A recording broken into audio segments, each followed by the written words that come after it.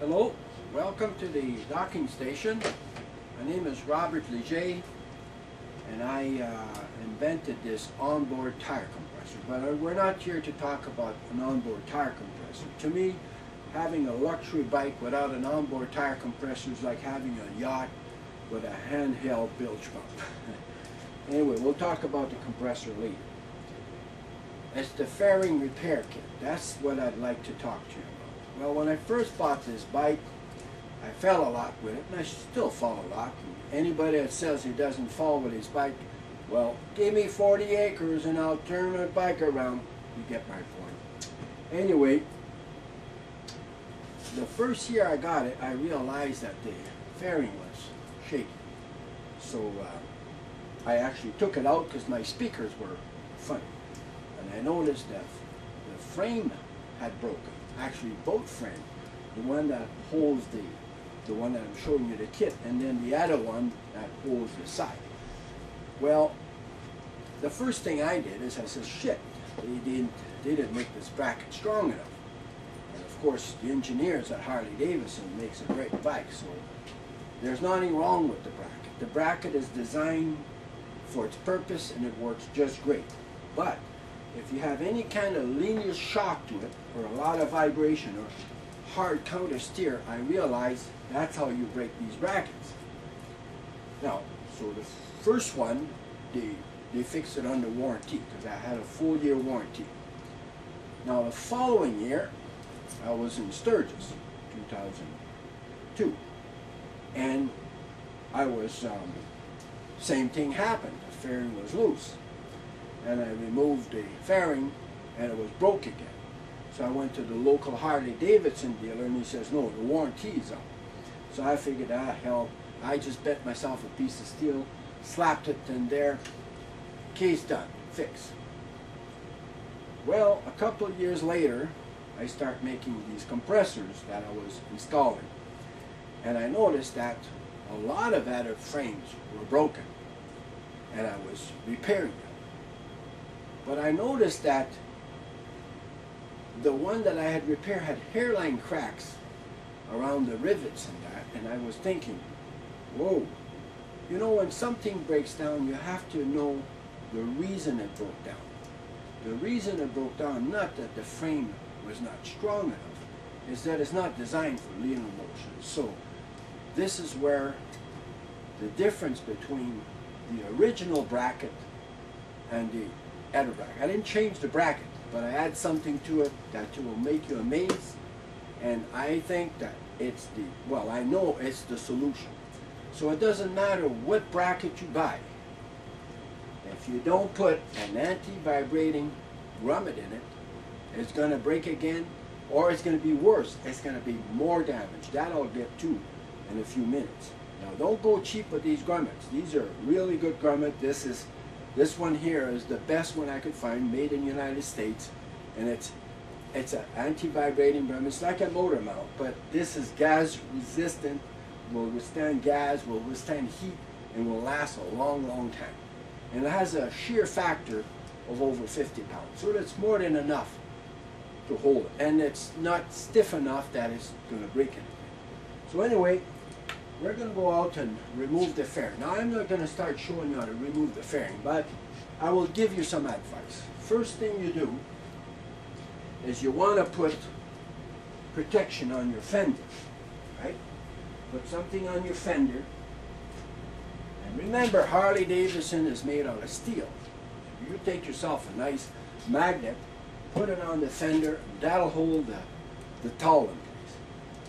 Okay, so what we'll do here is always remember that this center screw is the last one you want to take off and the first one you want to put on. The reason for that is you take all the screws off, the fairing will fall, and if you don't have spotlights, it will end up falling on the floor or dangling on the spotlights or the headlights. That you don't want. And then when you put it back on with the center screw, it'll line up everything and you'll be okay. Now, the screws at the bottom here, they're a little tricky. Once you take them out, what I recommend is just put a shop cloth underneath just over the bell and that, because the screw falls in this chrome piece here, and it makes it an easy job pissed off. So you don't want to get pissed off. So there you go. We'll remove the fairing. Of course, I already unplugged the light and stuff. This is just for illustration. So I'll remove the last screw, hang on to the clockwork windshield, right? Clockwork windshield. So you just remove this screw. That's the last screw. And make sure you hang on to your clockwork windshield. And you put your screw in here. Well, this ain't going to work because it's a stainless steel screw. It doesn't hold on to magnet. So just put this away. And then you remove the fairing. And the idea of removing the fairing, you want to sort of like an angle thing. You want to pull it on an angle, clear the spotlights, and just pull it right off. And make sure you put it somewhere where it's not going to fall. Because you don't want to piss off your customer. Now, I don't know if this is far away there, and it's the, well, anyway, the bracket, these brackets are the original brackets that I made like in 5 minutes and all that, and I just drilled them now. But they're not too appealing. So what I did is I designed, we cut, CNC cut 316 stainless steel, and this is what they look like, you know. And they got the part number on there. And this is the grommet I was telling you about. This is the grommet here. So I'm just going to take the camera off and show you a little closer what it looks like. So, maybe that's why John Wayne, they had always his head cut off to make him look taller.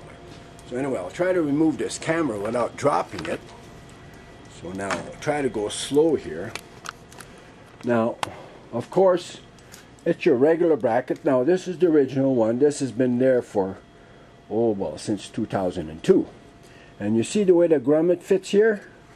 Well, that grommet there. And what's the nice thing about that, it does a self-alignment too. And if there's vibration, it gives it something to give. What happened with the strong bracket, I was noticing hairline cracks here, plus hairline cracks there. And I recommend to put rivets, because there's no reason to put a bolt. There's no reason to ever remove this bracket. And you never have to worry about this bracket. This is a bit of an overkill. It's really too thick. And the other one is much nicer. But I didn't remove it because it worked just great. But the new one is much nicer, right? Now, this is what happens here. This is what it looks like. So what you do is you just remove the broken piece. You just add the grommet in that broken piece. That's all you do. Just add the grommet like this. It's nice, nicely fits. It's a 1/4 inch on each side, you know. And you just put your bracket on, right? And you just put your nut on all the way down. And you, of course, you clamp the visor. But now it'll actually repair the frame, but a little further back, because you got that 1/2 inch of a thing. So you have to move back the frame flush with the where it was before. And actually it gives it a little bit of a you could tell here. So it gives it a little bit of actually a little shoulder here, right? And that's all let's do it.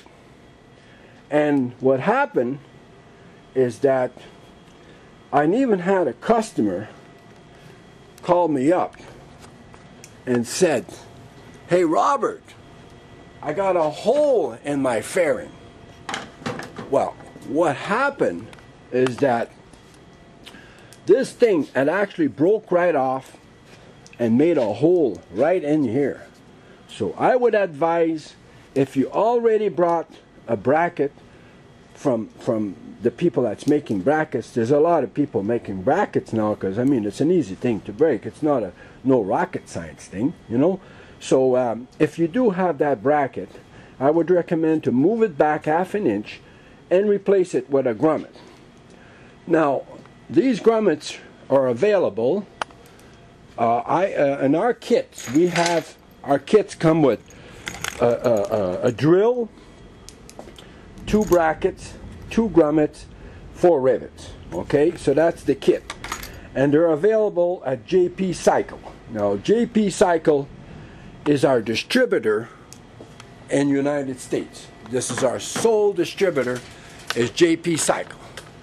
You could check and go directly to our website. You could go directly to our website and you could purchase on the website.